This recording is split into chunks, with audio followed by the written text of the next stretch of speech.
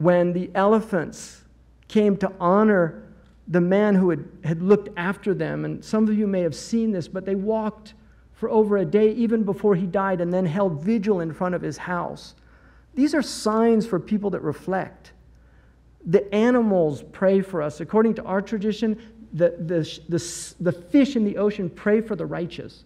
Our prophet said, "Al-mustarahu wal-mustarihu minhu," the one who has repose and the one others have repose from them. They said, "Who are they, O Messenger of God?" And he said, "Those who live righteously, when they die, they have repose. And those who live corrupting, when they die, people, trees, rivers, and animals have repose from them."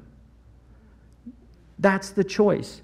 And I really want to drive this point home because I think this is one of the most important verses for me in the New Testament. And I'm in a great Christian city of Louisville, traditionally.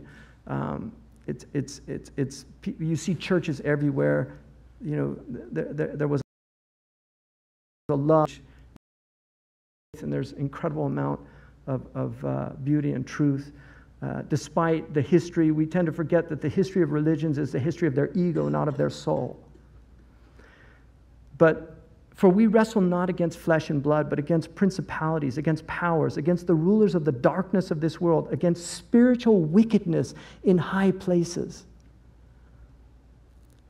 People that created planned obsolescence, this is from spiritual wickedness in high places. And we have to recognize that we cannot support these people. That there are people out there that are actively engaged in harming this world.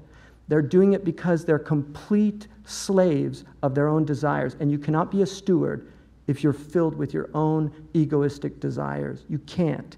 And that's why one of the things that we have to remember, the Catholics divided the sins into the hot sins and the cold sins. And we tend to forget, you know, the hot sins are easy to recognize: gluttony, wrath, and lust. And Dorothy Sayers reminded us that when a society loses its spiritual center, sex is always the spiritual outlet. So this obsession with sex, which is also related to the rape of the earth, to the way we treat Mother Earth because of our degradation, of our objectification of women. And this is much more a male problem than a female problem. Pornography is largely a male problem, but not entirely.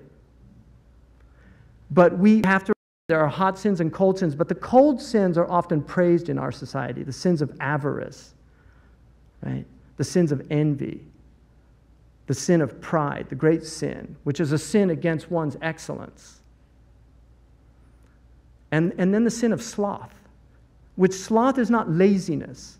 Acedia, in the traditional understanding, sloth was spiritual laziness. A CEO could be out there working a 120-hour work week, and he's still slothful because he's forgotten his soul, or she's forgotten her soul. And this is what we have to remember. Robert Frost said, "Some say the world will end in fire, some say in ice. From what I've tasted of desire, I hold with those who favor fire.